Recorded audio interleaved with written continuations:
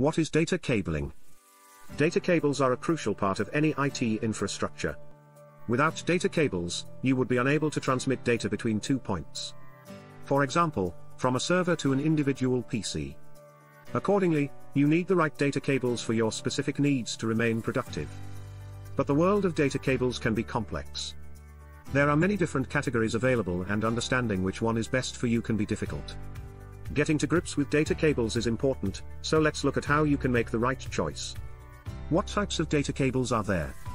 There are 3 main types of data cables available. Twisted pair. These data cables use a pair of twisted copper cores and are mostly found in telecommunications. The purpose of this twisted construction is to minimize any degradation to the signal. One of the twisted cores is used to transmit information while the other acts as a grounding wire. Typically, a Cat6 cable, which uses the twisted pair design, can carry data over 100 meters without any signal degradation. Coaxial. Most commonly seen in older IT infrastructures, coaxial cables have high bandwidths, and are capable of carrying high-frequency signals. These cables use a solid wire at their center as a conductor, which is within an insulator, and then an outer conductor is used to create a functioning circuit. This type of cable is popular in digital telephone networks due to the amount of data they can carry.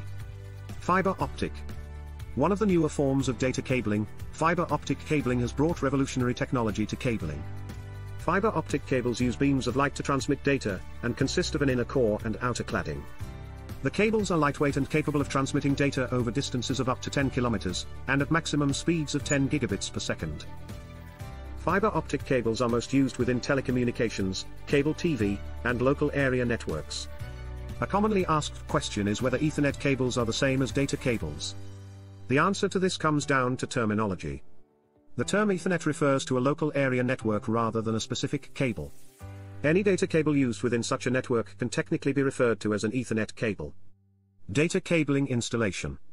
One of the best methods to adopt when it comes to data cabling is the structured cabling approach. This method uses patch panels and trunks to build an infrastructure, whereby subsystems can be set up to support multiple hardware uses.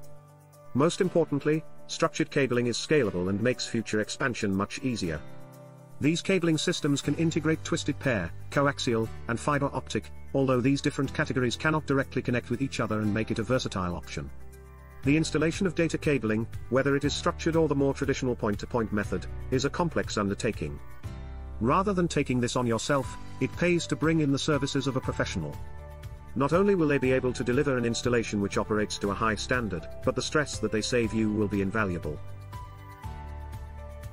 For further assistance or a free survey, please email or call on the details below, and click like and subscribe if you have enjoyed this video.